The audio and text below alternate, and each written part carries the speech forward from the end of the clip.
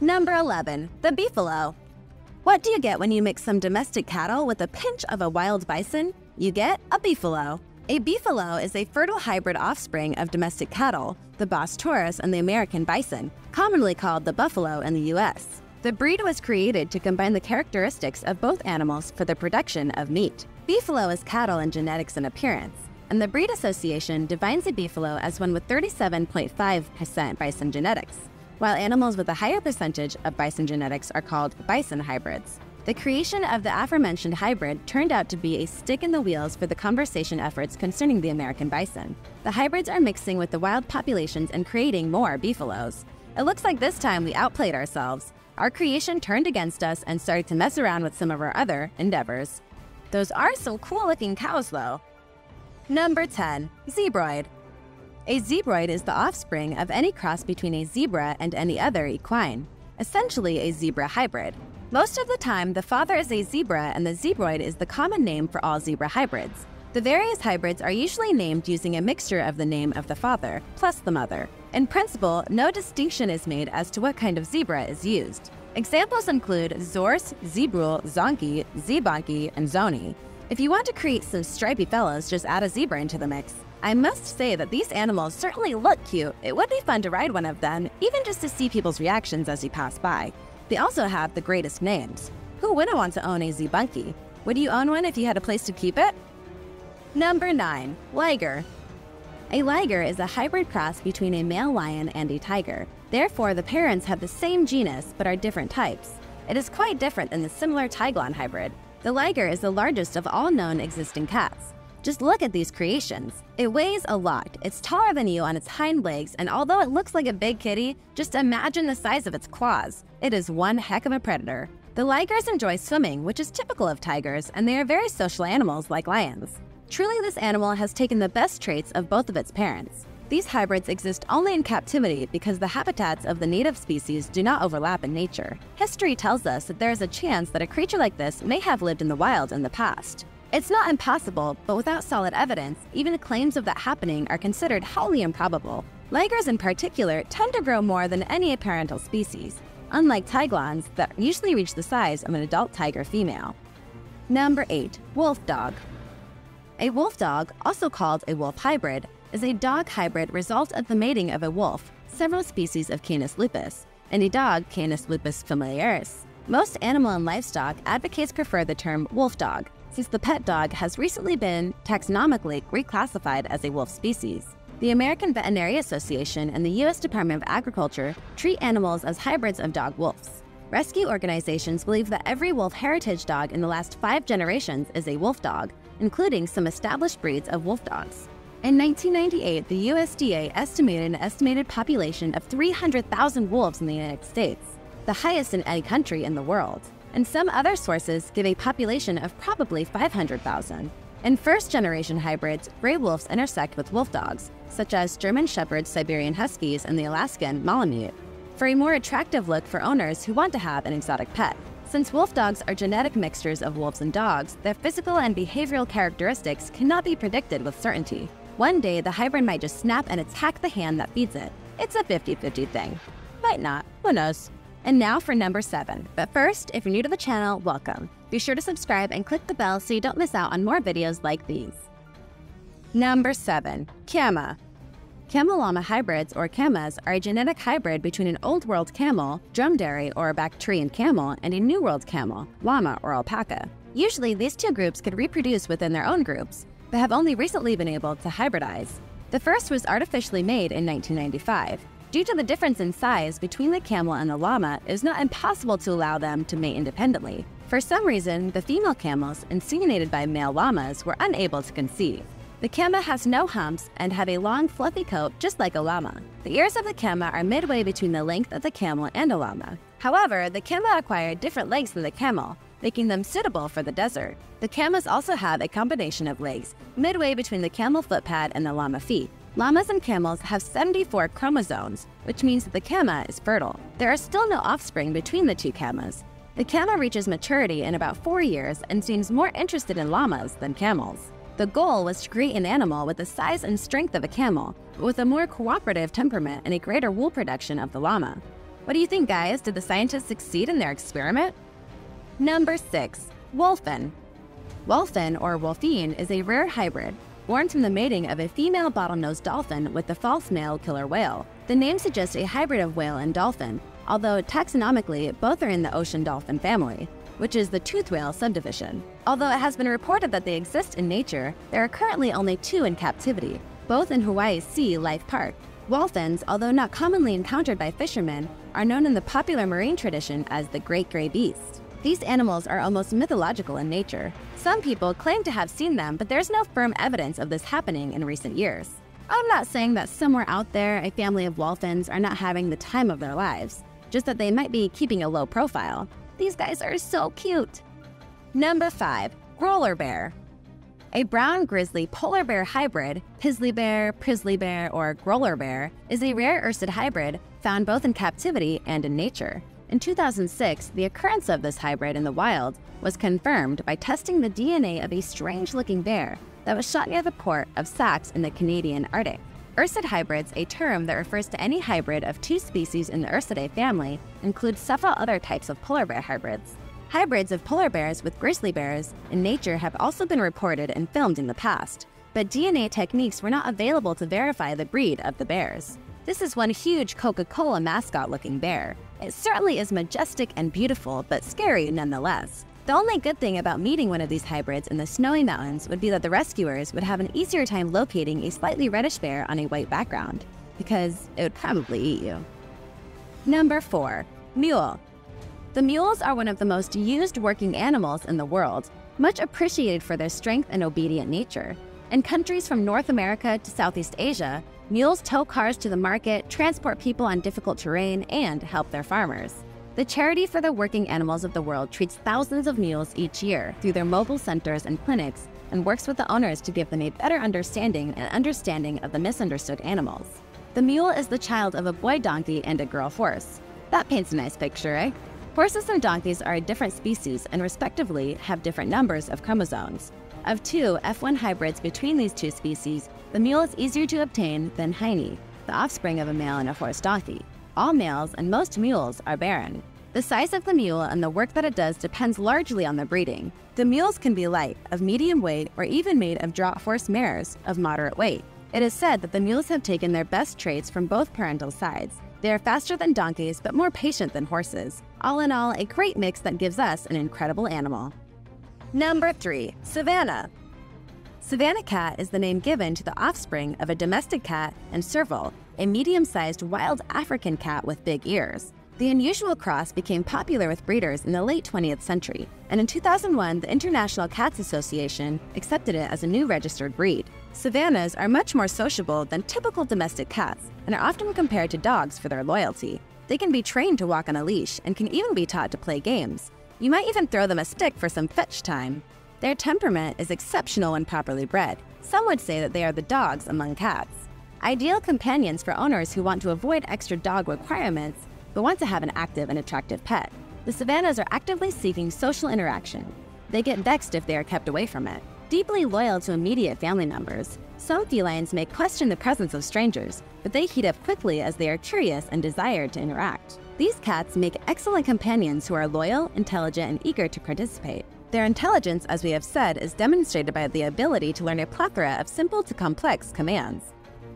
Number 2. Zoo. A zoo is a mixture between a yak and domestic cattle. The word zoo technically refers to a male hybrid, while the female is known as a zomo or zom.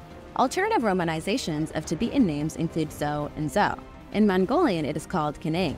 There's also the English term yako, a combination of the words yak and cow, although this is rarely used. Zomo are fertile, while zom are sterile. Because they are the product of the hybrid genetic phenomenon of hysterosis, hybrid vigor, they are larger and stronger than cattle or yak.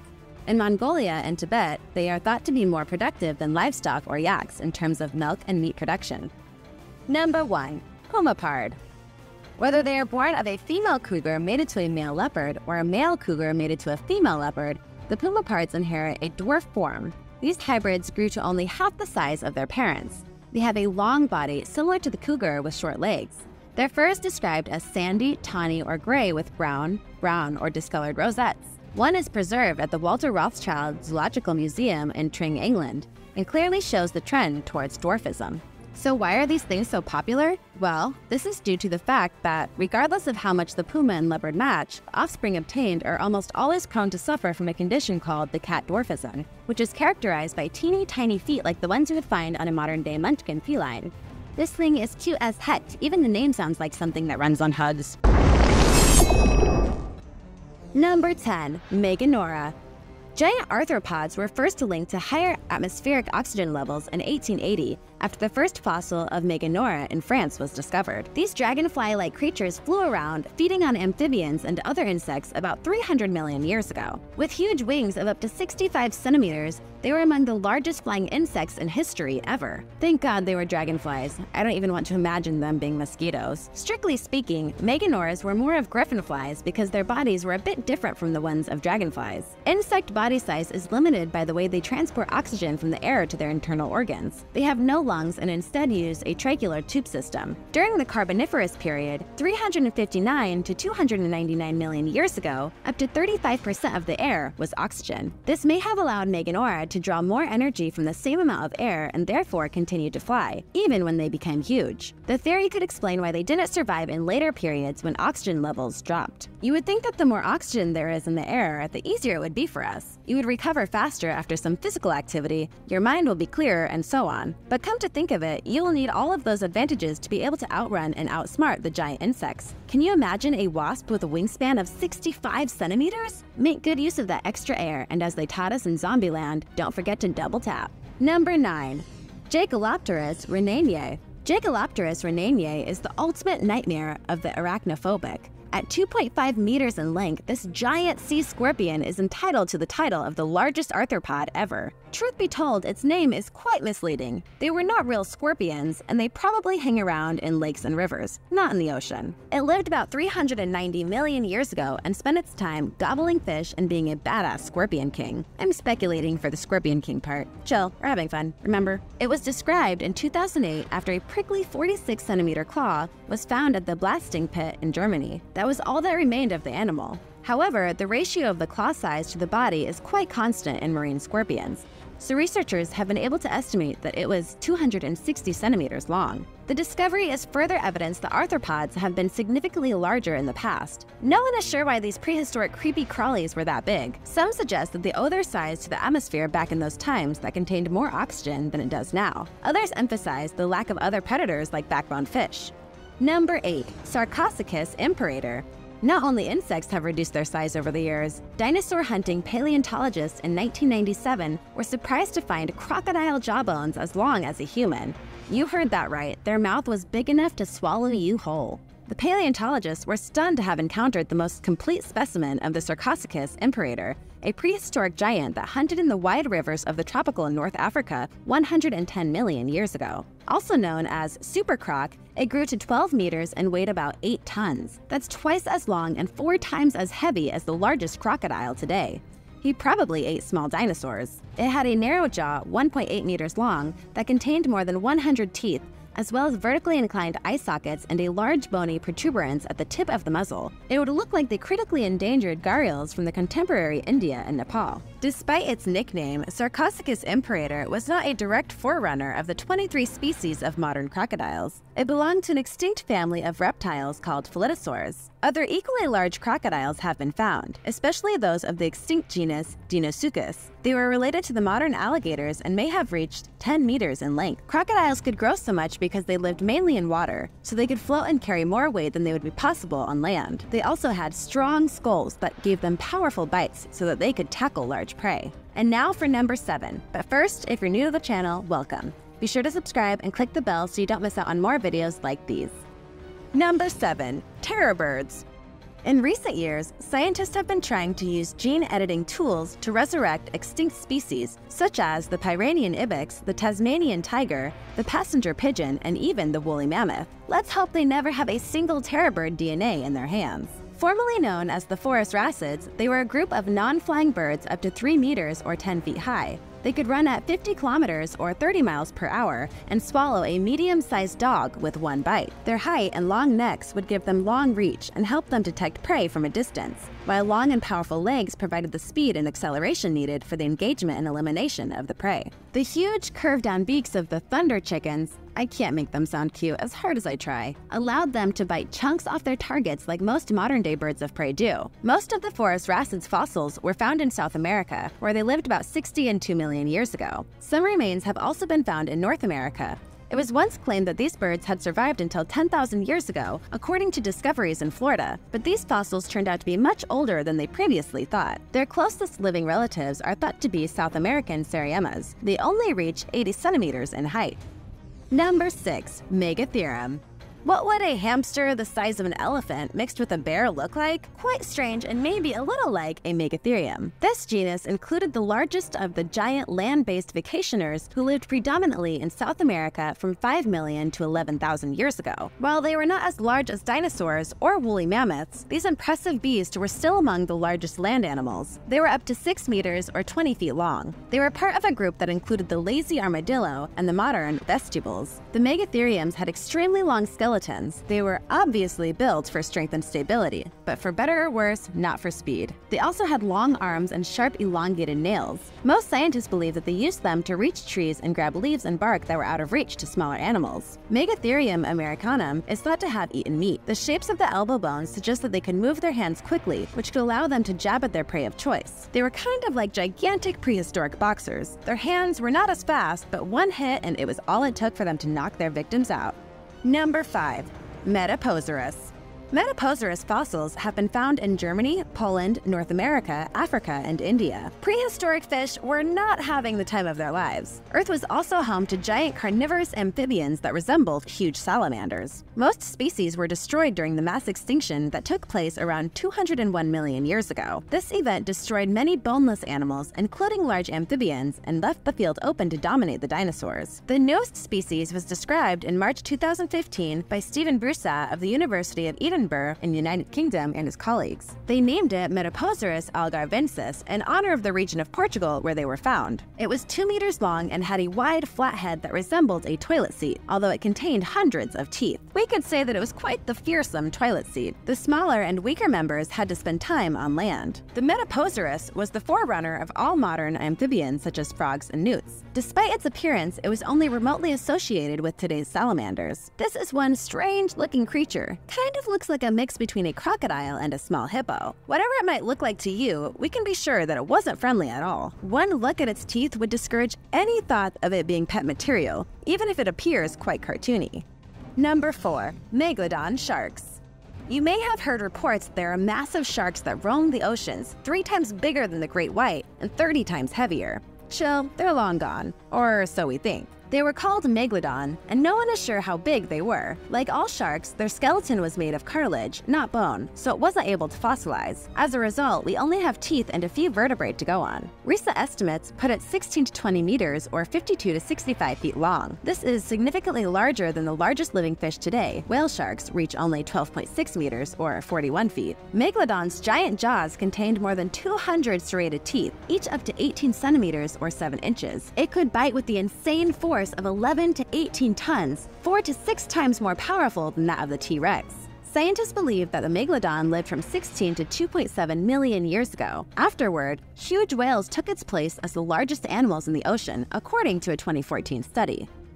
Number 3. Arthropleura. The largest arthropod in history was the Arthropleura, a genre of millipedes up to 2.6 meters long. They lived around 340 million years ago and may also have benefited from the highest levels of oxygen the air contained in those times. No one has yet found a complete fossil. Partial debris, 90 centimeters or 3 feet long, was found in southwestern Germany, and the remains that have been attributed to them were found in Scotland, USA, and Canada. It seems that the bodies of the Arthropleura were formed of about 30 articulated segments covered with side plates and a central plate. As the remains of the Arthropleura's mouth were never found, it is difficult to say for sure what they ate. Researchers examining the fossils have found fern spores that suggested that their diet consisted almost in its entirely of plants and other members of the floral world. Arthropleura has proved popular with filmmakers and has taken part in several BBC's popular science films. And I totally get it. This thing rocks on screen. Add some radiation into the mix and it wouldn't take long before you end up with Toho's next creation that will fill the ranks of the crazy-looking Godzilla enemies. It might even be an ally, one of the good guys. Who knows? Step away from the limelight, Mothra. Destructipede is here. Number 2. Titanoboa sarginensis. About 60 million years ago, shortly after the extinction of dinosaurs, one brave species snake was able to evolve twice the length of the longest modern snake. Titanoboa sarginensis was 14.6 meters or 48 feet long and weighed more than a ton. It was described in 2009 after fossilized vertebrae and skulls were discovered in a coal mine in Colombia. Considered to be a distant relative of the anaconda and boa constrictor, it crushed its prey to death. Its victims may have included even crocodiles. Snakes depend on the outside heat to survive, as they cannot regulate their own body temperature. The Titanoboa could only reach its large size because the Earth was warmer when it did its whole evolution thingy. A replica of the life-size slippery monster is on display at the Smithsonian Institution's National Museum of Natural History in Washington, D.C. since 2012. If you're afraid of snakes, you should definitely stay away from the exhibit. I don't have a fear of snakes, and just the thought of this one still makes me uneasy. Number 10. Agarosis benmuli. What would the baby of a whale and a lobster look like? If such a thing was possible, it would definitely look like an Agarosis benmuli. Reaching 2 meters long, it lived about 480 million years ago and belonged to an extinct family of marine animals called Anomalacarids. The alien-looking creature had grid-shaped sieves attached to appendages situated on its head that filtered plankton from seawater so the animal can eat and feast on once the plankton nets did their job. It was living at a time when plankton was becoming more and more diverse, which allowed it to adapt to a lifestyle that was quite different from most of the Anomalacarids, which were predators with sharp teeth. This strange creature could help uncover how the limbs of arthropods, that is, spiders, insects, and modern crustaceans, develop. According to previous, less complete fossils of remnant creatures, an Anomalacarid was thought to have only one pair of flaps for swimming per segment of the body. However, Agarosis benmuli, even to the untrained eye, had 2 pairs per segment. In an article published in Nature in March 2015, researchers showed that the twin flaps of the creature corresponded to the upper and lower segments of the modern arthropod limbs. They reviewed other fossils of the Anomalacarid and found that they also had a twin pair of flaps. They concluded that in some species, evolutionary pressure caused the fins to fuse together. This suggests that the Anomalacarid was an early arthropod. This has been in doubt for a long time, thanks to these crazy-looking bodies. Until 1985, paleontologists believed that their prickly appendages were shrimp bodies, their jagged mouths were jellyfish, and the bodies, sea cucumbers. Number 10. Skipper's Canyon Road in New Zealand. Skipper's Canyon Road is not only one of the most dangerous roads on the planet, but also one of the scariest. Imagine driving your car on a gravelly path, with stones and pebbles hitting the bottom of your car, striking it with such force that you might think you are getting showered by angry medieval catapults. Then you would have to cross 16.5 miles of very narrow roads, barely large enough to fit a car, let alone 2 vehicles coming from opposite directions. And if you meet one coming from the other direction, the only way to continue would be to go back out about 1.5 miles just to find a wide enough place to let the other car pass. And that is the drop that overflows the cup of anger that you have accumulated toward this road. Then you realize that the road was cut by miners with their own hands about 140 years ago during the 1880 gold rush. And weirdly enough, after a couple of seconds, you are humbled by an invisible force. Finally, do not look down if you think that you will have a problem with several hundred feet of a vertical drop, as the bottom will definitely make you dizzy. But that is not all, folks. Mother Nature has done her best to make sure that if you fall down the jagged rocks on the way down in this part of the South Island of New Zealand would make it very hard for painters to transfer your image on a canvas. The views are great, and they make the whole trip worth all the tension and fear that goes through your veins. Number 9. North Youngest Road, or El Camino de la Muerte in Bolivia. They call it the Way of Destiny, or more properly, the Way of Death.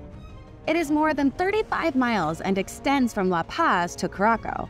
It is estimated that between 200 and 300 travelers are losing their lives along this infamous road. These are reportable deaths, and the actual number can be higher than that. If you have the nerve to cross this famous passage, you will see several cross marks on certain sections of the road, marking where cars, trucks, and other vehicles have made their last leap. Your first challenge would be climbing the 15,260 feet to the La Cumbre Pass. This is a slow climb as the steep incline of the road will generally push the limits even of the toughest engines on Earth. Then there is a 3,900-foot descent, which is a favorite stretch for reckless cyclists and mountain bikers, and it leads straight to Curaçao. Do not dare cross the path of death during the rainy season, because the stretch is high in the mountains and visibility can be hindered by both rain and fog. The road can become so muddy and slippery that it becomes a source of danger in itself. In the summer, vehicle dust and the risk of rocks falling are the #1 enemy for all passersby. Number 8. Zojila in India. Don't make the mistake of calling this Zojila Pass as you would be calling it Zoji Pass, since La is already the Himalayan word for pass. It may only be 5.6 miles long, but Zojila can be very difficult to cross. Extending at an altitude of 11,575 feet above sea level and one of the sections of the equally famous Himalayan mountain range, the Zodi Pass connects Amid Lek to the Srinagar in Jammu and Kashmir in India. Therefore, you can imagine its economic importance in the area. You cannot go through Zojila in the winter, as it is practically impassable. Compared to other roads on this list, Zojila is several inches wider, though it still requires nerves of steel to drive on. Your confidence in your driving skills is the key to successfully passing the transition. Your best bet for a vehicle would be a 4-wheel drive one, as there are many irregular surfaces in certain sections of the road. If it rains, the road can be especially tricky, even for 4-wheel monsters. The drops are also quite steep and there are no railings to prevent driving enthusiasts from falling to their doom. Whatever you do, do not look out the window, as this can be particularly disorienting. However, the view can be quite impressive. Unfortunately, looking at the breathtaking views of the highest peaks on the Earth can be the reason for your fall into the abyss a few thousand feet below. And now for number 7. But first, if you're new to the channel, welcome. Be sure to subscribe and click the bell so you don't miss out on more videos like these. Number 7. James Dalton Highway in Alaska.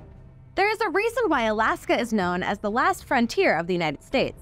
If you manage to drive the entire 414 miles of the James Dalton Highway without jumping from your seat while doing it, you can drive anywhere. Unlike other dangerous roads on the planet, there are no rocky cliffs that can immediately spell your doom along the former Alaska Road 11. There are no rocks, mudslides, or even landslides. In fact, there are no vertical rock faces to look at as you drive hundreds of miles. So, what's the problem? Boredom. And the feeling of being so isolated from the rest of the world. This stretch of gravel road is called the loneliest road on Earth.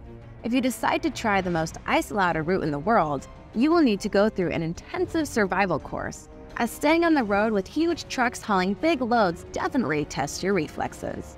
The rule for driving is simple. You see a big truck coming at you, you move out of the way as soon as you can. Number 6. Svalbard Road in Iceland. Also known as Route 622, Svalbard Road is a 13.6-mile pass between Lokinhamrar and Pengeiri, giving a very dramatic view of the Arnafjörður and the Dýrafjörður fords. Try to say those. The rough gravel provides a road that only 4-wheel drive cars with extremely high ground clearances can pass. You'll have to navigate to and below magnificent cliffs with irregular edges a few inches from your head. Reaching the southern part of the road requires some planning because you should wait for low tide. Incorrectly calculating your speed simply means waiting several hours to see the tide withdrawal from the shore. Do not pray for rain when leaving to navigate this road, as even the most experienced drivers have been tested by it and many have failed. The lower parts of the road simply disappear from the face of the earth during winter storms. You will also have to cope with the landslides, heavy snowfall, and avalanches. There are many things that can go wrong and usually do. The road itself is unusually narrow, often covered with rocks as large as Ottoman. There are also rocks that are hanging dangerously above the passing vehicles, just waiting for their cue to wreak havoc. But here's the thing, if you manage to conquer the road yourself, good for you. Only a few people can pull off something like that on their first try. Number 5. Abano Pass in Georgia. How fast can you go through a 52-kilometer stretch of road? In less than an hour, right? Well, if you try Albano Pass in Tusheti, Georgia, it will take you 12 hours or maybe even more. This passage is located right in the heart of Caucasus, about 9,350 feet above sea level.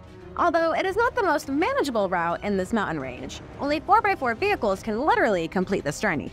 Conditions can change in the blink of an eye, often even faster. It links to Tusheti in the north, Kakheti in the south. Crossing Albano is only allowed in the summer. In addition, frequent changes in the weather can happen at any time. And if you drive this stretch, the authorities decide to close it. Sit down and pray to God of landslides, rocks, and avalanches for mercy and forgiveness. There are parts of Albano that are quite far away, so you are expected to prepare well in advance. However, do not make the mistake of overstuffing your belly with food before you start your climb, as the winding road at high altitude has the tendency to make people lose their lunches. Remember, this is one of the highest roads. Number 4. Fairy Meadow Roads in Pakistan. Don't let this stretch of 10-mile dirt road fool you. It may give you a very impressive view of the side of Pakistan, but look away from the road and you will see a fall of several thousand feet. Fairy Meadows Road has been consistently identified as one of the most dangerous roads in the world, and it's easy to see why. Continuing on down the highway, another deadly passage that crosses the heart of the Gilgit-Baltistan area and ends at Tato, Fairy Tale Meadows combines the dangers of oxygen-free breathing, a completely pristine gravel peak, and a very unstable rock face waiting to collapse. Although the 10 kilometers of depth that are considered safe by Pakistani standards, the point of the 6-mile climb where vehicles are literally moving at a snail's pace is more tricky. You are a wrong move away from the base of jumping off the Eiffel Tower. A small contraction of the arm muscles can send a vehicle on the express elevator to the bottom of the valley. Unfortunately, what will greet you are the jagged edges of rocks and boulders larger than a London double-decker bus.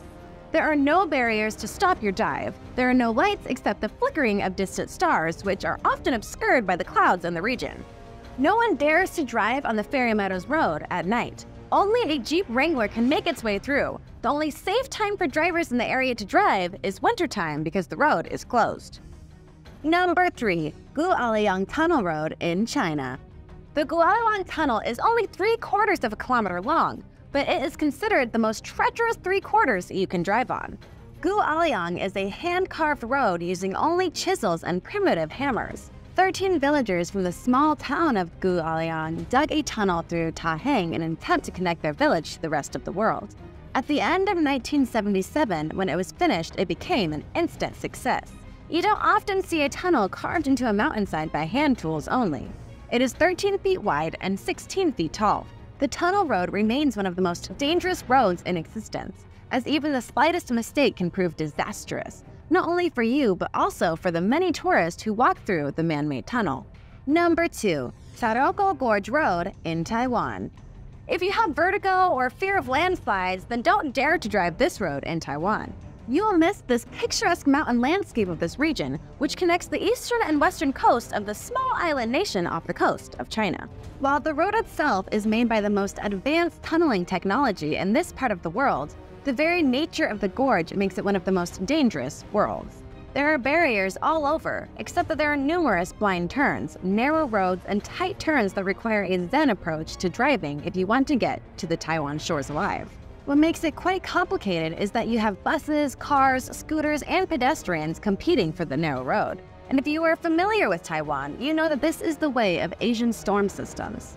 It is also part of the Pacific Ring of Fire, an area prone to earthquakes around the Pacific Ocean.